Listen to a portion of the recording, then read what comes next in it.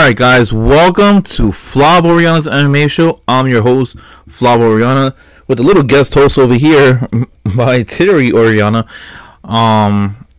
Look guys, wanted to talk about UFC Vegas 83. Originally it was supposed to be on in Shanghai, but UFC ended up pulling the plug out of that, and we are now, we finished having UFC Vegas 83, so we're one more Apex card closer to the infamous UFC 100, UFC Vegas 100.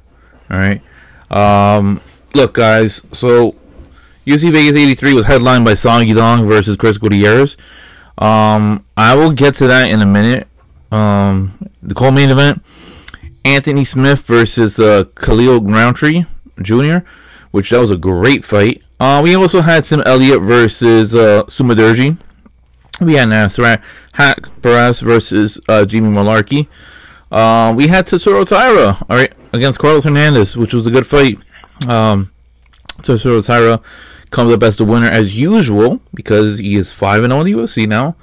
Had him by submission as a prop bet, but he ended up coming out round 2 by TKO, and you know that was really good stuff by him. I mean, kid really is, you know, being slow rolled, but I like the direction that they're going with Tesoro Taira. But we'll start it off. I mean, we're gonna start it off this time instead of the main event. We're gonna go with the co-main event. All right. And I really wanted to get onto this because of the fact that I feel like the co-main event really stole the headlines for UFC Vegas 83. It wasn't a bad card. It was actually a pretty good card, in my opinion, from an Apex standpoint. But one of the nuggets that I had an issue with is main card started at 10 p.m. You know, I usually will feel okay if something does start that late, if it's a pay-per-view or if it's a really good card that's on the road. Give or take, if it's, you know, let's say if they wanted to do like, you know, UFC New Jersey or whatever, right? And they wanted to have, you know, Benio Dariush versus, you know, Rafael Fiziev, right? I'm just putting that out there. And then you have a co-main event of, you know, I don't know, you can put, you know, like Dan Ige, Max Holloway, right? I'll just put that out there, right? You know, if it starts at 10 o'clock for a fight like that, a card that has a solid 1-2 punch, you know, no problem. But this is an Apex fight, and sometimes, you know, you just don't want to be staying up that late, you know, on watching a fight. But anyways, the co-main event, Anthony Smith fills in. I think it was Amazdov. I can't pronounce his last name. He had to pull out of the fight, and he ended up fighting. He had to pull out of the fight, and then Anthony Smith got a short notice, you know, fight against Khalil Rountree. And Khalil Rountree is the real deal. He is one of those guys that I do feel that, you know, can really make the light heavyweight division fun. And we have a really good, you know, champion in Alex Pereira, who won the belt, right, against Yuri Prohashka, who is a fun fighter in my opinion. And Alex Pereira just did the damn thing, right? And, you know, it is crazy, right, to see that the way that the UFC was strictly at one point jiu-jitsu fighters, now and then it shifted to wrestlers. Now you see a lot of like Muay Thai kickboxers. Now I think you want to get down, right? All right, hold on. Let's try to get you down. Okay. Sorry, he just does too much. But that's what we get with Khalil Rountree. Khalil Rountree, Muay Thai fighter, facing, you know, all right, Terry, you can't do that. You know, facing Anthony Smith, who is a very good jiu-jitsu fighter.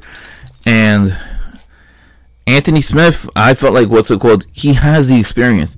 Him coming into this type of a matchup against Khalil Rountree, I feel like experience, you know, definitely was in favor for Smith. But I picked Khalil Rountree. I picked Khalil Rountree by knockout because this guy hits like a truck. If you guys haven't seen his fight against Carl Roberson, check that out. All right, especially the way that he ended up soccer kicking him in the gut. All right, that I was nervous about because I really thought that he was Khalil was gonna kick him in the face, right? I'm like, no, you can't do that. But you know, he knew exactly what he was doing. But yeah, Khalil Rountree, round one. It was a competitive round one. You know, Anthony Smith was holding his own. Khalil didn't have a high output. You know, normally than I think that he would have. Right, but he was landing the harder punches. He was really making it uncomfortable for Anthony Smith. Same thing in round two. Anthony Smith, he, you know, what's it called? Got hit with the cleaner punches. You know, some of these punches went through his guard, all right, as he was, you know, trying to protect himself. And it really kind of like messed with him. And I felt like, you know, Anthony just didn't want to get too close, you know, and having to deal with the consequences of the power that comes with one Khalil Rountree. And I felt that, what's it called, in round three, I was like, if Anthony Smith can take Khalil down, which that was the biggest if, because one takedown, it could possibly end the fight. And the reason why I say that is because Anthony Smith can really finagle his way into a submission, and you know, that's his world right there. And we don't know if Khalil can handle himself, because on the feet, very few people can, you know, stand toe to toe with him. Maybe I would say Alex Pereira is one of them inside the division, but then the other one, I mean, I don't know. I would say maybe Yuri, maybe, you know, Jan Blachowicz. You know, you have so many different angles, so many different fighters, you know, at that top five. Jamal Hill. That's what I was interested, you know, as this fight was progressing. I was like, Khalil's winning round 1 and 2. Anthony Smith, you know, he's still game in this fight. Comes out round 3. I think it didn't even last more than a minute. You know, Khalil ends up hitting him with just these heavy punches, you know, and throws the uppercut. I think he with the right hand goes through the guard, hurts him. I never seen Anthony Smith get this hurt in his career. Maybe he's starting to get, you know, punch drunk, but he starts collapsing, you know, backpedaling a little bit, right? And then collapse. And then Khalil Rountree just walks over, has his fist out and above, you know, and Mark Smith is just looking, right? And he's looking at Mark Smith, and he's waiting to see if this fight's going to get called off or not. And Mark Smith is like, no, we can't go any further with this, you know, fights off. Khalil wins by knockout. Because, wow. Because if Khalil would have hit him one more time, who knows what damage that would have done. Khalil is now on a 5-fight winning streak. On the post-fight interview, he ended up calling out Alex Pereira, and I was very excited about that, because nobody in their right mind would ever say no to that matchup.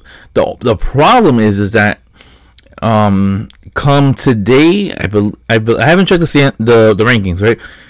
But Khalil Rountree might be ranked number 8, right?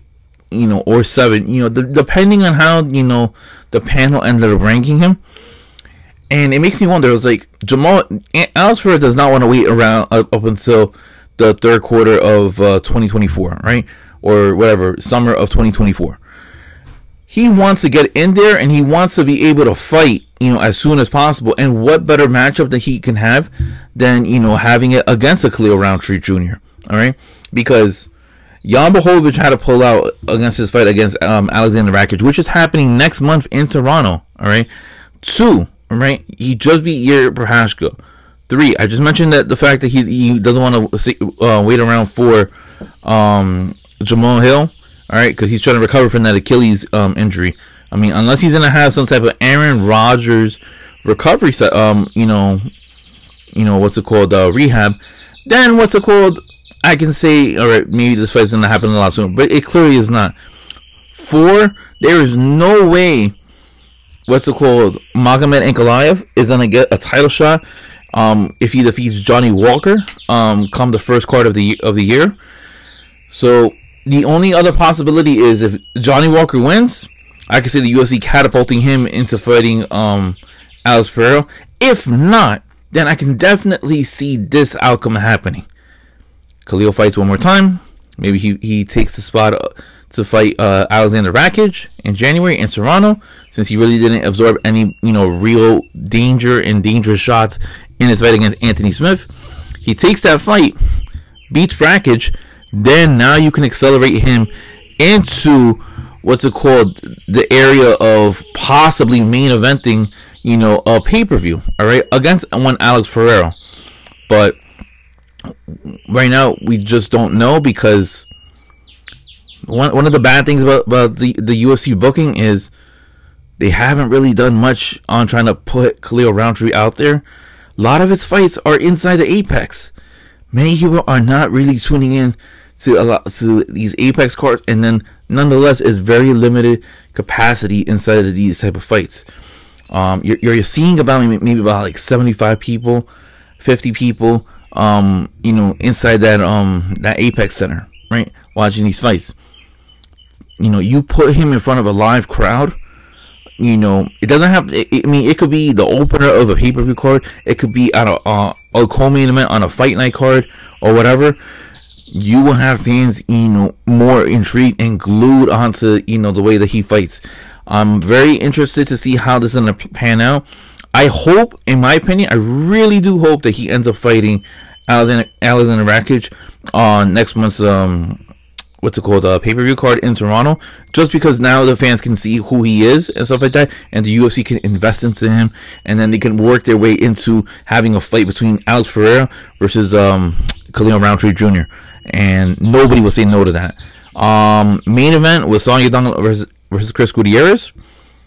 I think that was a fight that I'm probably not going to watch ever in my life, because as much as the first two rounds were a little bit intriguing, just didn't see myself wanting to watch that again, mainly due to the fact that the bad IQ by Chris Gutierrez, and I like Chris Gutierrez, but you being down 4 rounds going into the 5th round, and what you do is the Imanari roll, that's bad IQ, my guy. What are you doing?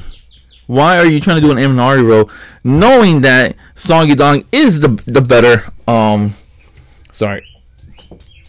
knowing that Song Yadong is the better athlete, right? And he was able to pin you down. So I really do believe Song got the win, which was important, right? But I do believe he needed to get like something of a flashier finish. He needed to get a finisher or of that nature, and he couldn't get that done, mainly because, Song ended up wrestling. Song, didn't want to stand around and get leg kicked to death by Chris Gutierrez, which I truly don't understand. Nobody wants to take that, and the whole idea is getting those 2 paychecks, and which he did. There was talks about, him fighting Petr Yan originally in Shanghai. None of those rumors ever became true. They never even spoke. No contract was written up for it. Petr Yan wasn't really impressed, because I guess the wrestling and everything like that. So I'm interested to see what's next for Song. I really would like to see him fight Dominic Cruz, and I feel like that should be the next fight for him. I don't think he gets a Petr Yan fight. I think Davis Figueiredo actually gets that more than anybody else, just because of his impressive performance against Rob Font. So we'll see what happens. And then lastly, I wanted to talk about Anthony Smith. If he would have gotten that win over Khalil Rountree, with the way that the light heavyweight division is in this very juncture, I'm pretty sure he would have gotten an immediate title shot. I'm pretty sure of that. And I just feel that, he fumbled the bag. All he had to do was just take down Khalil Rountree.